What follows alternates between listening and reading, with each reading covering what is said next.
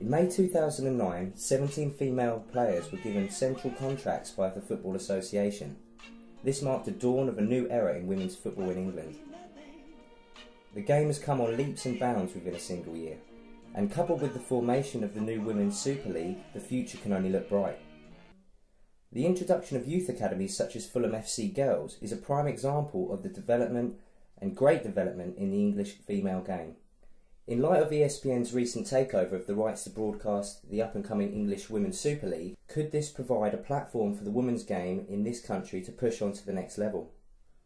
Kevin Finnerty, the manager of the under-16s at the Centre of Excellence, certainly welcomes the idea. The women's game is growing. I mean, the number of girls that are coming through now are far more than ever before. The quality is far better. One of the great things, I mean, if you look at the girls we've got at the Centre of Excellence, you know, talking about the future of the game, one of the big things for these girls here is that these girls have got a great opportunity.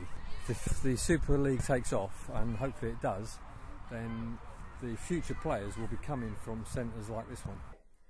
However, England's failure to compete with the likes of Germany and USA on the international stage has highlighted the gulf between the very top nations in women's football. Kim Smith, former QPR goalkeeper, has noted the development of the English game over the last few years.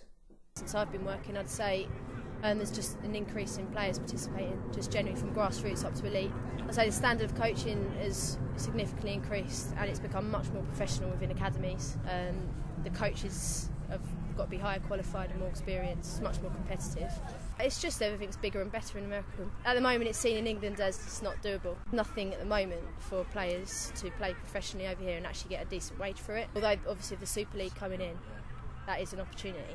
As Smith highlighted, despite the development of the young, talented female footballers, the worry is that the high-profile American League will continue to attract our top players.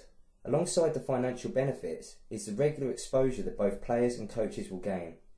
Should the new Super League prosper, it could become the catalyst that raises the profile of women's game in England, whilst also bridging the gap between the likes of the US.